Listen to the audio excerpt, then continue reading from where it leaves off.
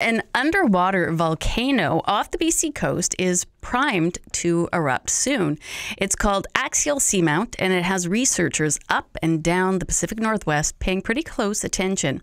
John Cassidy is an earthquake seismologist with the Geological Survey of Canada and Natural Resources Canada, and he is based in Victoria. And he joins us now. Good afternoon, John. Afternoon, Amy. So tell us more about this volcano. What have researchers been noticing, or maybe quell some of our fears when we hear there's an active volcano so close by? Right, it's a friendly volcano, so Okay. it's it's nearly 500 kilometers off the coast of Vancouver Island, so it's well offshore, and it's a deep volcano, so it's about nearly 1.5 kilometers beneath the sea surface. So it's way down there and it's far away, but it's being closely monitored with seismometers and a variety of instruments to look for movement of lava.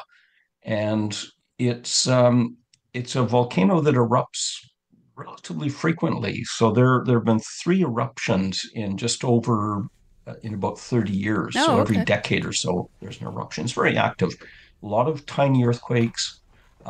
So because of the new instruments on the seafloor, it's a really good opportunity to learn more about these volcanoes on the seafloor that extend all along our coast, Hmm. and to learn more about the processes and apply that to the much bigger volcanoes on land Right. through the region. And do we have any idea when it might erupt again? Well, the thought from the researchers at Oregon State University is that it's getting close to the point where they would expect an eruption, and they're thinking this year, sometime in 2025. It's not certain, Okay. and it's based on what they've seen in the past over the past decade or two. So it's really one, it's an experiment Yeah. using these new instruments that are detecting more than 100 earthquakes, tiny earthquakes each and every day. So to see if it's how well they can forecast the eruptions at these offshore volcanoes. And I'll admit, this wasn't something that I was previously really aware was happening in our region. But why are researchers paying such close attention to this volcano in particular? Yeah, it's because it's the most active of these undersea volcanoes, and where they're located about 500 kilometers offshore, is where magma's coming up from deep in the earth and forming new ocean floor. So it's what we call a spreading center. And on one side, the new ocean plate that's being formed, the Juan de Fuca plate, is moving towards southern British Columbia, Washington, Oregon, moving at about the same speed that your fingernails grow. So a few centimeters each year, 3 or 4 or 5 centimeters. Hmm. The other side of the ridge is creating new seafloor on the Pacific plate, which then moves towards Japan. So it's a very active part of the Pacific Ring of Fire. So that ocean plate is moving towards us. It causes large earthquakes that happen hundreds of years apart on the boundary between the North American plate and the Juan de Fuca plate, and also causes the squeezing of this tectonic plate that we live on here in southern British Columbia.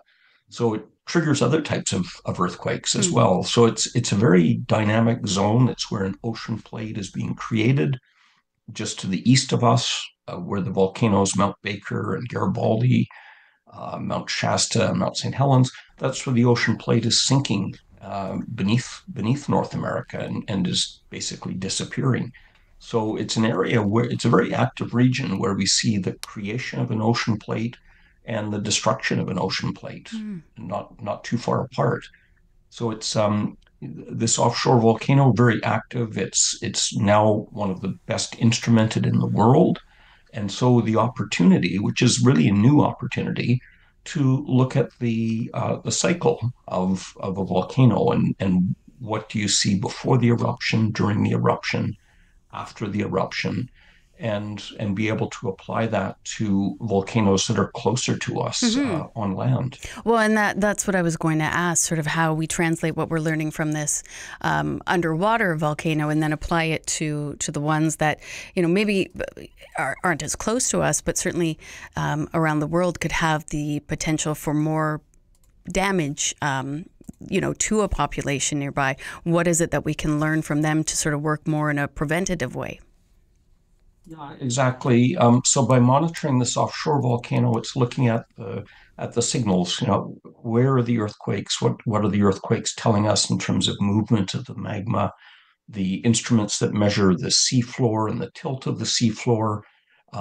How what does that tell us about when can we expect an eruption? So it's really one of the first times that we've been able to do this. And so what's learned in this offshore region can apply. The undersea volcano is very similar to the volcanoes that we see in Hawaii and volcanoes in Iceland, and also volcanoes here in British Columbia in the northwest part of the province and the central part of British Columbia. So what we're learning from this offshore swarm that's really well monitored and recorded can be applied to areas like northwest British Columbia, where we see the same type of volcanoes. In fact, Canada's most recent volcanic eruption was in northwest British Columbia about 150 years ago.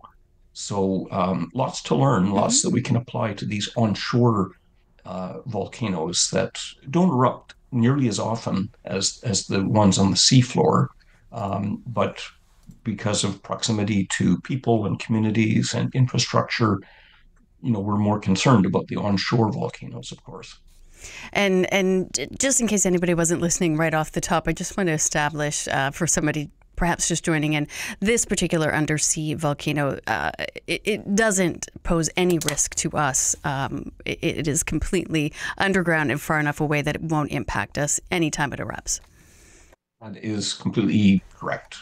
It's far enough away, it's deep enough beneath the ocean, small enough, and the type of eruption from this type it's like an oozy lava that just flows. It's not an explosive type eruption, and so it's really a very friendly volcano. We wouldn't expect any impacts from this, and that's been the case in all previous eruptions at this volcano, and including the three in the past 30 years.